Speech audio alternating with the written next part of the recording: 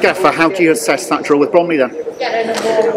Well, under the circumstances, it was a good point, a point gained. You know, I always say when there's a couple of points lost, or I thought the lads were, you know, they done our club proud. You know, they was out there against a strong Land of the Giants team in Bromley, and sometimes it takes you a little while to get a team that big, keep them together, and then add the size to their team. You know, you saw subs came on and they were massive as well, and we had to compete. They do go direct. They're very strong at doing that, and I felt we coped with that, and I'm really pleased that we coped with that, because on average we was probably our players were 6 inches smaller per man, but we competed in the air. We competed, and they do get late goals sometimes, so I was pleased that we went straight right to the end, and you know, the fans kept with us, which was great,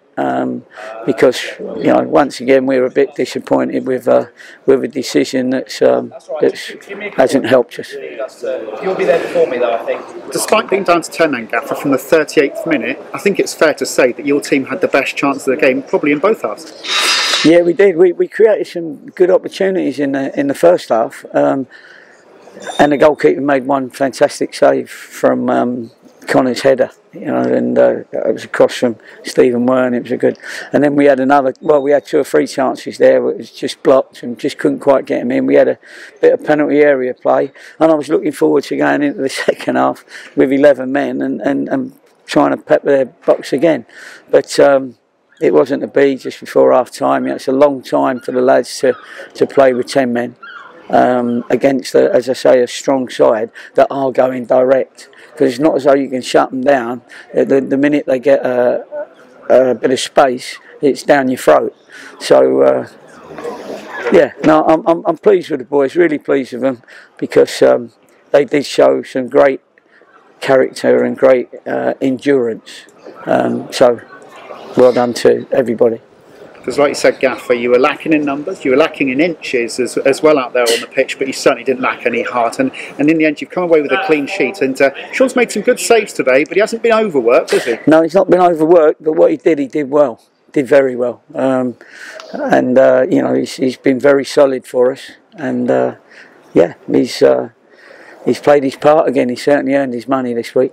And you mentioned in your programme notes today that March is going to be a big month for your side, and this isn't a bad way to get it going, is it? No, it's not a bad one to get March going. You know, I try and give them sort of like different targets. You know, unfortunate we've drawn 4 on the trot now, so you're losing points along the way.